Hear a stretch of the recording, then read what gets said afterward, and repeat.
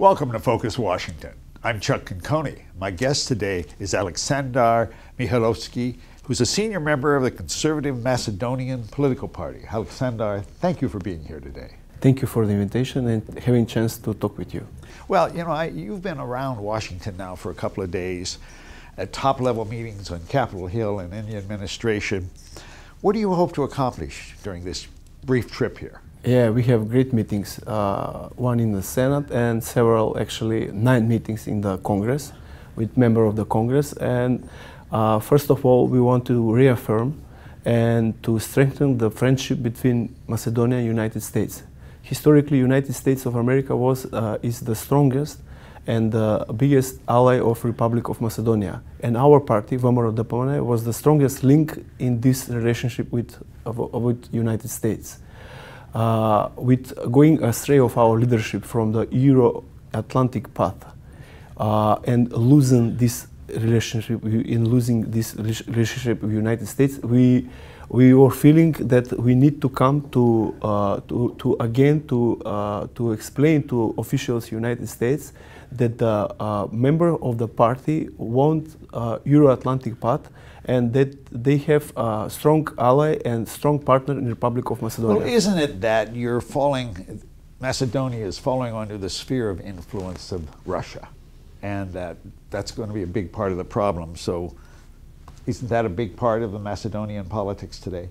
Yes, we have seen that Vice President of the United States, Pence, has come to Montenegro, and he has sent strong messages that Russian influence in the Republic of Macedonia is strong, and that Western Balkans are American interests, and that Western Balkans should be part of the European Union and part of NATO association. So these strong messages probably will demotivate all forces that want to take Macedonia to other paths, that it's not our natural path. We as a party, from our very beginning, from the moment that we were first democratic party in the Republic of Macedonia, and we were first anti-communist party, and we were first promoting EU and NATO integration of our country. So we were, from the very beginning, the strongest link between Macedonia and United States. Last several years, this was hurted. What happened to cause that? You know, our party was a governing party for 11 years.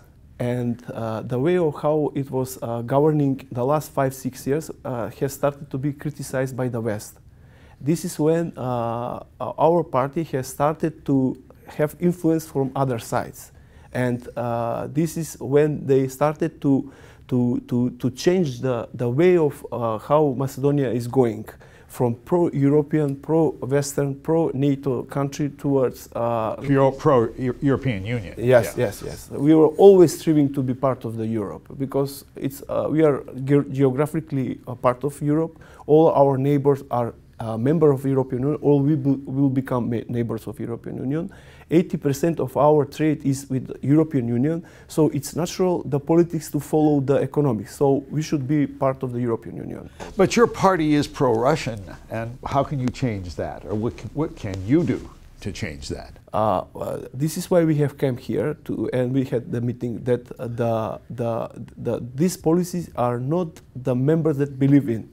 The party members want Macedonia to be in the European Union, member of NATO alliance. So we want to reform our party, again to reaffirm this aspiration of our party and the aspiration of Macedonia to be member of European Union and NATO association.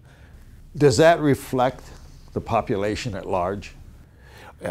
Sure, yes, because the last several years the propaganda anti-EU and anti-NATO was very fierce in the social media and through some web portals.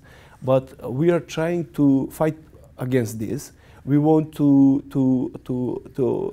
show to the people that the only way of Macedonia is European way. So we are doing our best. We are going.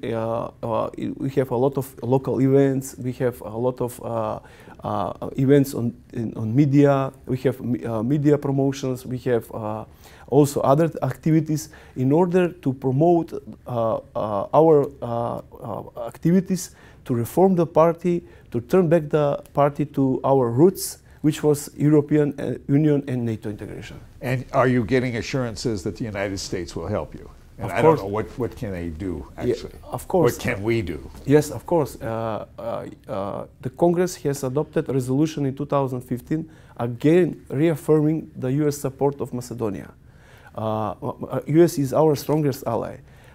US has granted more than 1 billion of help for helping Macedonian institution, helping the democracy in Macedonia.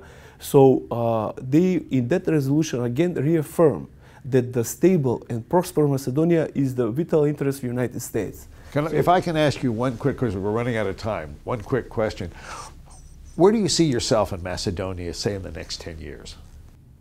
Macedonia will be a member of European Union, will be a member of NATO, will be a stable, prosperous, democratic country, and will bring stability to the region. Boy, that's an impressive answer. Thank you very much.